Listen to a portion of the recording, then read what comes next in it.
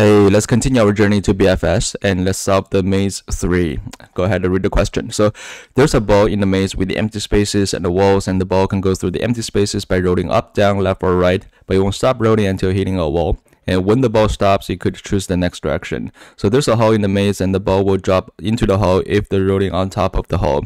So given the ball's position, hole's position, and the maze, find out the ball could drop into the hole by moving the shortest distance. So we are still looking for the shortest distance, but the output is slightly different right now. So let's go ahead and keep reading. So the distance is defined by the number of the empty spaces traveled by the ball from the starting position all the way to the hole. And the output of the moving direction is by using 4 letters, and this stands for up, down, left, or right. And since there can be several different shortest ways, so you could output the lexicographically smallest way. So what that means is that if you have several paths have exactly same shortest path, and then you can sort it by using the letters, that letters combination with the directions. And that's how we understand the problem. And now we understand what the question is talking about, and let's think about how we solve it. And from the maze 1 to maze 2, we added up one more dimension. So it used to be we just want to find out if there's a path to lead from the starting position to ending position. But from maze 2, we know that, hey, not only we're going to find a valid path, but we're going to know what is the valid path and what is the shortest distance. So that's why we convert the problem from BFS to Dijkstra. And by solving that using the shortest distance and sorting everything, sorting the distance by using heap, which is a main heap in Python. And sort distance, and we pick the lowest distance every single time from a node, and we start calculating for the next for all the neighbors. So we don't change much from the maze 2 to maze 3, except that we actually adding one more dimension. So we had 2 coordinates, that's the first 2 dimension. We have the shortest distance, that's the 3rd dimension we talk about in the maze 2. And now we have another dimension, which is the letters. So we want to record what exactly the direction we picked in the history. So we're gonna put that into our code as well. So shouldn't be really hard. This is a hard problem, but I would say this is a harder problem for medium questions. The reason is that we have one more dimension, but generically most of the code we should see will be still similar to what we see back in maze 2. So let's go ahead and start writing some code, and we're gonna figure out how we do this along the way. We still gonna have the boundary, right, just in case we are across the boundary. So let's define the maze, and that's row and column, and we're gonna have a heap as well. And what's gonna be in the heap right now? So let's think about it, right? Initially, we definitely need a distance like before, right? And we're gonna have ball 0. It used to be start 0 and start 1, and that's our initial position, but now they changed this initial position as the ball, and they changed the destination to the hole. So just remember that. Now we have this, so this is exactly the same thing with the previous problem, but now we have one more dimension because we want to track what exactly the direction we picked before. So, and we're gonna use a string to represent that. So we need to start appending the directions we went before, or you can use a list to tracking that. Eventually convert the list to a string. That works too. But I'm just gonna use a string to tracking what directions we went before. So that's the one more dimension we had. So initially, first problem, we only have the coordinates, and in the maze 2 we have the distance, and now we have a pattern to tracking where we up to, what directions we pick in the history. So that's the differences we have, and we're still gonna have all the directions. And let's go ahead and put all the directions right there, and let's go up, and let's go down, let's go left, let's go right. Okay, so we had the first 4 directions, and then we're still gonna have the distance. So the distance is gonna be just like before, we're gonna have a hash map, default, and the value is gonna be the shortest distance, so it's gonna be just a integer. And okay, so distance, let's initialize the distance for the ball one, right? The ball one, like the starting position. So let's put a tuple right there, and that will be equal to 0. Okay, so perfect. So now we can start writing the BFS. So we're gonna pop out our distance L and the pattern and I and J. So those are the value we're gonna pop out, and we use Q, heap pop, and we're gonna pop out from the heap. Okay, so that's the initial position. So we have the distance, we have the pattern, and we have the coordinates for X and Y. So we put I and J as our initial parameter. And so just like before, if we already reached the destination, and since we are actually sorted by the heap, and then so we just return a pattern. So why can we return a pattern? And it's kind of interesting because the heap will sort based on the first parameter. So when the first parameter is equal between two paths, so for example, you have two paths having the same distance, and the heap was sorted by the second parameter, so which is the pattern. And that's how we defined in here the lexicographically smallest way, and that's why we sort it in this way, and the heap will automatically tackle that. So you can directly return the pattern because the heap already sorted for you. And once we have that, we can start exploring the all four directions. So how do we explore for all four directions? I think we talked about this before, and we're gonna use dfx, and dx and dy stands for the change of the directions. And we have the directions right there, and then we're gonna have the step, and the x and the y equals to the distance and I and j. So we did this a lot of time as well. And one of the caveat, like we keep saying in the previous two problem, is that so when the ball's starting from here, if I want to go up, I'm not gonna stop right here. I'm not gonna stop right here because it says the ball will not stop until it hit the wall. So it will keep scrolling in the empty spaces. So for example, if I pick the up direction, so the ball will go up, go up, go up, go up, and it will stop right here. It will stop right here because the wall is right here. So it's not gonna stop within the empty spaces. So let's go ahead and write how do we do that. So we're gonna need a while loop, and as long as so there are I just learned this actually. So there are two ways to write this, right? So we can pick the next direction. So this is our current position because we take the x as the I, right? So this is our current position, and this is the change of the direction. So we provide for different directions. We're gonna try every single directions. So we pick the new direction, and we compare with the boundary. So if it's within the boundary, and this is x and y plus dy, and less than n. So if we are within the boundary, and then we can definitely keep going. And this another condition is as long as we are not seeing the wall, and then we can keep going, right? So that's why we gotta put if the new direction for the maze is not hitting the wall, and then we can keep going. So if we are not hitting the wall, that means like we are not equal to 1 because 1 stands for the wall. And then we can keep going up. You can use the old way that checking if the x and y are not equal to 0. That means like we are still in the white spaces or the empty spaces. We can keep rolling, and then after the while loop, you can backtrack. So we can write in that the other way. So it's the same thing. It's just 3 more lines. Okay. And then we add the directions. We have the step plus 1 as well, and we are done. And once we are done, and we can keep going. Another caveat.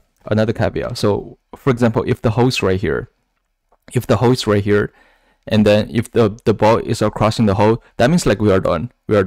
And then but we are not directly return, because the return value is going to be from here because we want the shortest distance. So the return value should always from here. But what should we do if we already across the hole? That means we can do another computation. But how do we do another computation? Is by doing this. If x and y is equal to the whole, that means like we are in the main wall, we are prematurely reaching the hole, and we want to break that. We're going to break out. After break, so we're going to do some computation. So we're going to put the position into the queue and start calculating if this is the best position or not. So we're going to push everything into the heap and let heap decide if we, once we reaching here, once we reaching the hole, if this is the best position or not, if this is the best path or not. So we let the heap decide. So how do we let the heap decide? And there are two things to check. One thing is we are checking if in this x and y, in this coordinates, did we already calculate this or not? If we already calculated, okay, good. So we can keep going. Or the step is less than the distance for x and y. So that's exactly what we did before, right? Just like the last problem.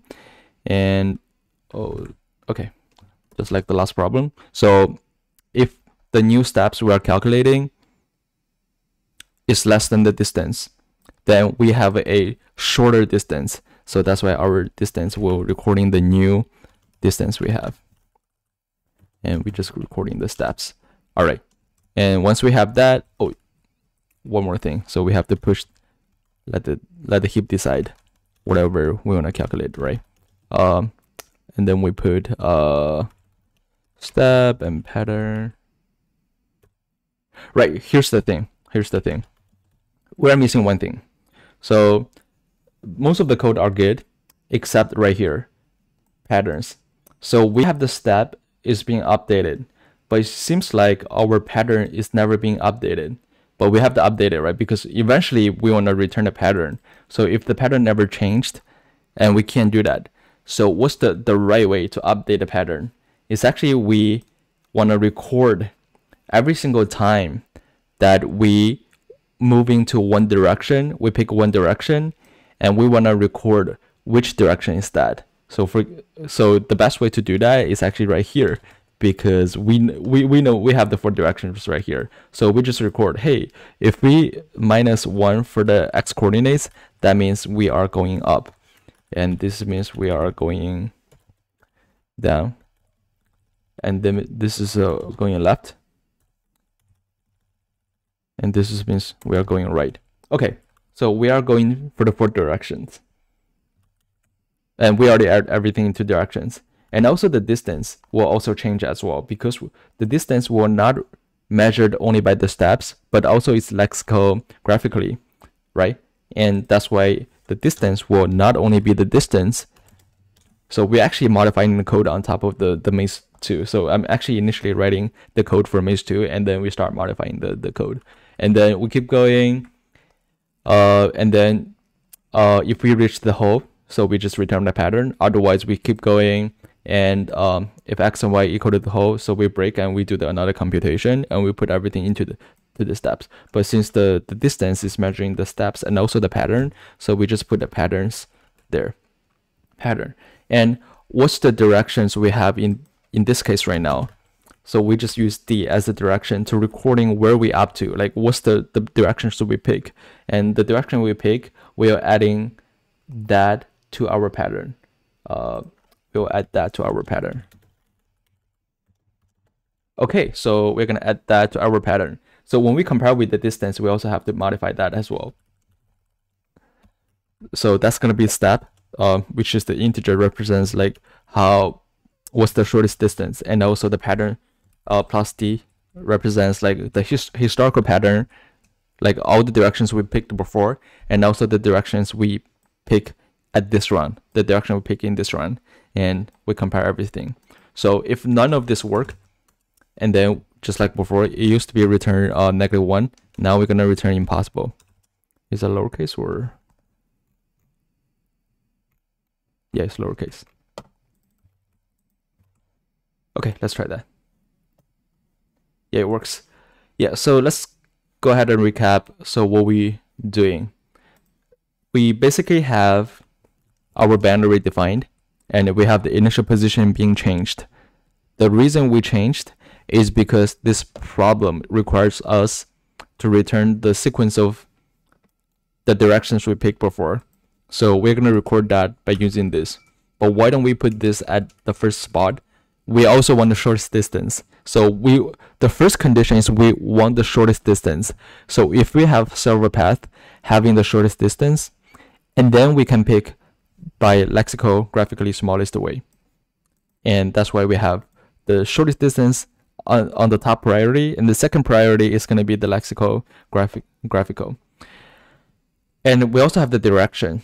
Every single time we pick one direction, we wanna know if it's going up or going down or going left or going right. And that's why we add one more parameter on top of the here. And we know that if we pick up and we record that into the pattern, and our distance will be also changed. It used to be just recording the shortest distance, but now we are sorting by two parameters. One is shortest distance, another one is the patterns. And we put everything into the distance. And then we start doing everything just like before. And the heap, and it's Dijkstra. We are sorting by the shortest distance, and we're popping out the pattern and the coordinates. So if the coordinates already reach the hole, and since we're directly popping this out from our heap, the heap already taking care of the minimum, looking for the minimum distance and the pattern. So we already did that. So that's why the node we're popping out from the heap will be the smallest pattern and also the smallest distance. So once we get that, that's our terminal position. Once we break from the terminal position, we can start looping for all the neighbors we have if we are never reached here, and we can go ahead and exploring all the neighbors for directions. For each direction, for up, we'll pick the direction up. U stands for up. So that's why we have the third parameter D to tracking the patterns we have. And then we can start using three parameters to tracking where we go, which direction we go, and the distance. And X and Y will keep going, and then so as long as we are not hitting the wall and we keep going, or we can modify this actually equal to 0, and then like right here you have 3 more lines like the previous problem, so we can backtrack one step. But look right here, so what we did is we checking if the next position, if we pick a direction, we check if the next position will hit the wall. If it doesn't hit the wall, we keep going, and we add the distance. So the distance will keep rolling until we hit a wall, until we are rolling on top of the hole. That's our destination. So once we reach to the destination, great, we can calculate it. So we can see if the historical pattern plus this round will less than when we go into the hole in the previous time. So we can reach a hole from a whole bunch of different ways. We can reach from the up, from the bottom, from the left, or from the right. And if the new calculation is less than what we stored before, great, we find an even shorter distance or shorter pattern, like even smaller pattern. Great, we store that into the distance, and then we push that into the queue. Great. And the X and Y, remember, it's going to be hole because we'll break from here, and we're going to popping out from here, and great, we got the solution. And that's how we solve this problem, by using BFS. Okay, I think we are done, and we're going to move on to the next problem. I'll see you guys in the next video.